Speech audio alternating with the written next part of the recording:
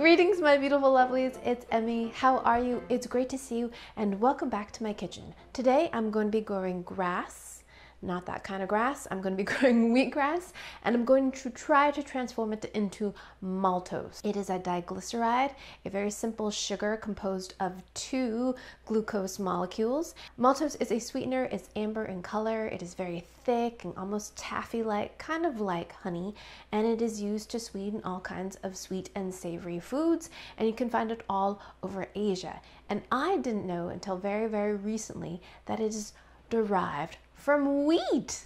I had no idea, more specifically the wheatgrass. Now, this isn't so surprising if you've ever had a shot of wheatgrass before. My first job was working at a juice bar and I would make wheatgrass shots. And I remember the first time I had one, I was so surprised at how sweet the wheatgrass was. It has a very grassy intensity and makes your teeth kind of green, but it's very, very sweet.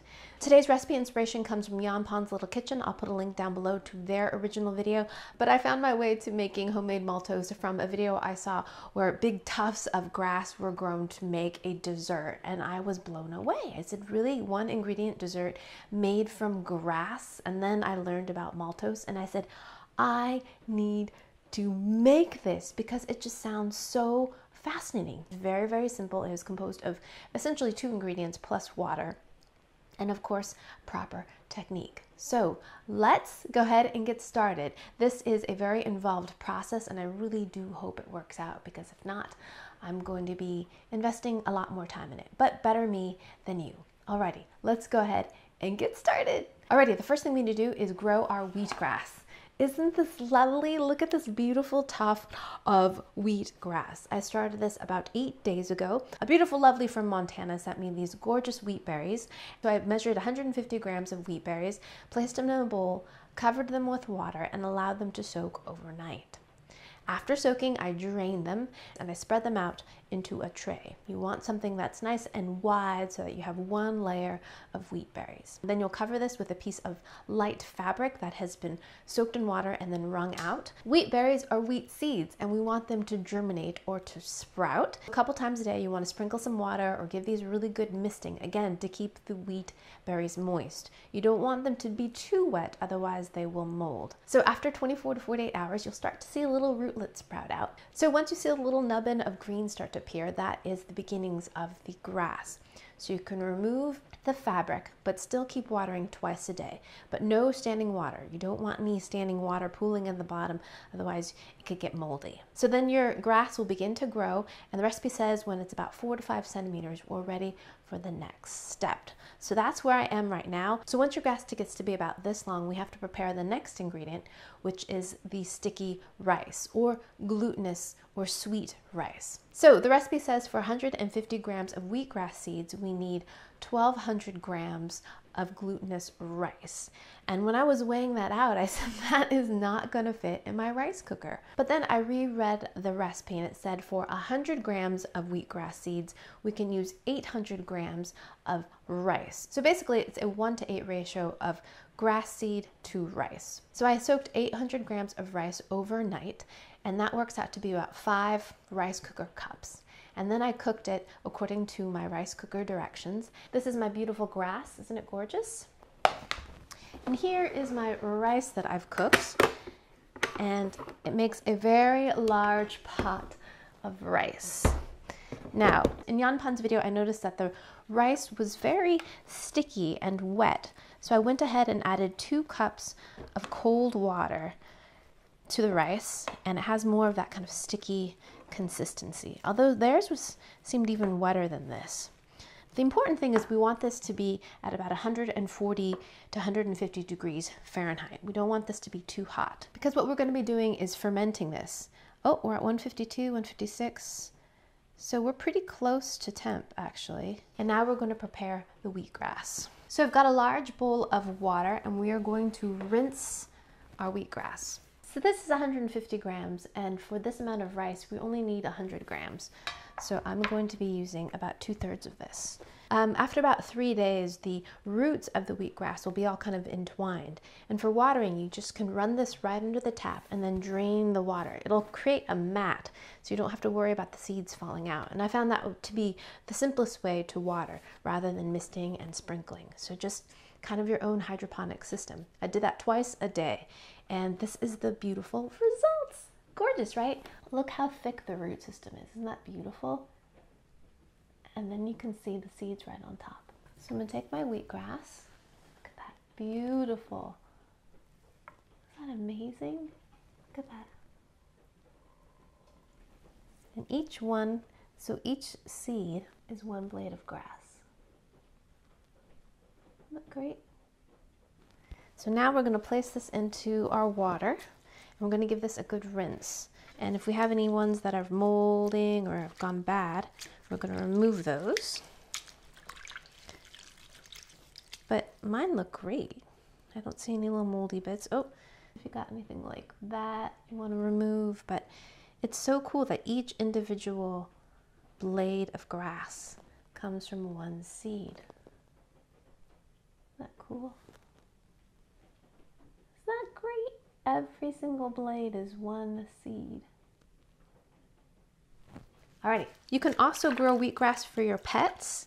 I used to grow wheatgrass for my cat, who loved it. My chickens, on the other hand, seem to be a little bit indifferent. They seem to prefer the lawn to the wheatgrass, but you know, you never know. Maybe your chickens or pets are a little bit different. But my cat definitely loved it when I had a cat. I just learned that maltose was composed of 2 glucose molecules after watching an Anne Reardon video. So Anne, thank you so much for sharing your knowledge and for teaching us so many great things. Now we're going to take our cleaned and washed grass and we're going to chop it all up. I'm going to chop this pretty finely. Kind of nuts, right? We just grew this beautiful grass and now you're chopping it up. Yep. It smells great. It smells just like summertime, like you're cutting grass. So we're going to ferment this for 6 hours. And in Yanpan's video, they did it in the rice cooker. There's a fermenting option, apparently. And mine does not have that. Mine has a keep warm option, but from what I researched, it's a little bit too warm for this process. We want the temperature to be about 135 degrees Fahrenheit, and I don't want to kill all that goodness. So what I'm doing is I'm warming my oven behind me to that temperature. I have a warm function, and we're going to be doing the fermenting in there. Plus it has a timer, so I'll know precisely when 6 hours has passed. So have that well chopped. Now this rice is warm, but is not piping super, super hot. Let's check the temperature, 159 degrees. So I'm adding a couple cups of water to this very large pot of rice. Now we're gonna add our grass. Isn't this amazing? Okay, I'm gonna chop up the rest of this as well. So cool. This is a very full pot. Add the rest of that water. So I'm going to place this in my oven that's set at 135 degrees Fahrenheit, and we're going to let this ferment for 6 hours. Alrighty, see you in a little bit. Alrighty, my lovelies, it's been 6 hours since I put the rice grass paste into my warm oven, and now we're ready to move on to the next step. Let me grab the mixture. Alrighty, let's see what this looks like. There's a lot of, whoa, look at that. It smells kind of grassy. Look at that. Interesting. Okay, so now this is our very watered down sugary syrup. All right, let's give this a taste. It's sweet, lightly sweet. It reminds me a lot of the raw cane juice I had when I made the vegan chicken drumsticks, and I used a piece of cane, sugar cane for the drumstick, and I chewed on it, and that's what this tastes like. It's lovely. So for the next step, I have a nonstick saucepan, and I've got a strainer lined with a few layers of cheesecloth. And we are going to strain this. We just want the liquid portion. Look how soupy it's gotten over the 6 hours. Isn't that amazing? Wow, I love this. I love this so much. Look at that. This process is kind of similar to maple syrup making, where you take the sap from a sugar maple tree and you cook it and reduce it down. But instead of maple sap, we are using grass and rice. So cool. And drop the sides. And we can really give this a squeeze so we can get all of that precious liquid out. Yeah. It's still pretty hot. Next, we're going to reduce this down until it gets to a thick syrup. And the best way to figure out the correct consistency for the syrup is to cook it to a specific temperature. And that's about 107 degrees Celsius or about 224 degrees Fahrenheit. With these kinds of projects, I like using a probe thermometer. I can just set the temperature, and that way I don't have to keep looking back and forth at my thermometer. My thermometer will tell me when it is ready. Maltose syrup is also known as malt sugar or malt syrup, and the applications are just the same as you would use sugar. It's used to get that glossy sheen and that sweet flavor of Peking duck. It's used in mooncakes and used in all kinds of sweets. It's also served as a sweet treat just on a stick or spread between a couple of crackers. Tons and tons of applications for this. So I'm going to go ahead and cook this down. It's probably going to take an hour or two before we get it to the correct consistency, and then we'll give the syrup a taste. Okay, see you in a little bit. Alrighty, my lovelies, I am back and my maltose syrup is complete, and it totally famously worked, and I am so stinking pleased. So I took my sweet kind of brothy mixture and I cooked it down. It took about an hour and 16 minutes, brought it up to a simmer, reduced it down, and just let it boil away. As the mixture got thicker, I would give it an occasional stir to make sure it wasn't sticking at the bottom. At about 216 degrees or so, it started to change and get really foamy on top, and at that point I would give it a pretty consistent stir. And then around 220 degrees, it started to heat up pretty quickly and got to the 224 degree Fahrenheit temperature that I was looking for pretty quickly, about 5 or 10 minutes. And at that point, I poured it into a clean glass jar, and it made about 2 cups of syrup. Look at this beautiful color. It's kind of amber in color. It looks a bit like honey. I made this about 2 hours ago, but the middle is still warm. So when this is completely cooled at room temperature, it should be fully thickened. This, like sugar, can be cooked at a higher temperature, and the more you cook it, the harder and more solid it will become at room temperature. It's like the hard crack stage when you cook sugar. But let me show you the consistency at this point. So beautiful, that syrupy, gorgeous texture.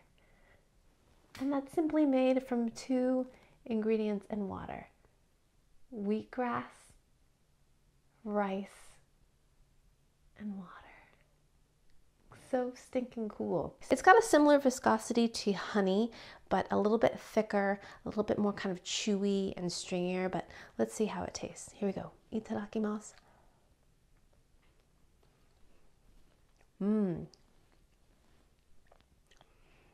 It has a nice kind of caramelly, brown sugary flavor to it, but a little bit different. It has, what is that flavor? It reminds me of chrysanthemum flower tea. It has a kind of herbaceous flavor to it. Not vegetal, but kind of slightly herbal, not medicinal, but pleasant, but a very distinctive flavor to be sure. It's good. I like it. So this is very syrupy and beautiful. Looks just like honey. It is in fact less sweet than sugar. So about 30 to 60% from what I've read. Fascinating. All right, my lovelies, I am so pleased with the results and just astounded really that you can make this beautiful sweet syrup from rice and wheatgrass. It's just incredible. So stinking cool. Alrighty, my lovelies, thanks so much for watching. I hope you enjoyed that one. I hope you learned something. Please share this video with your friends. Follow me on social media, like this video, subscribe, check out my website.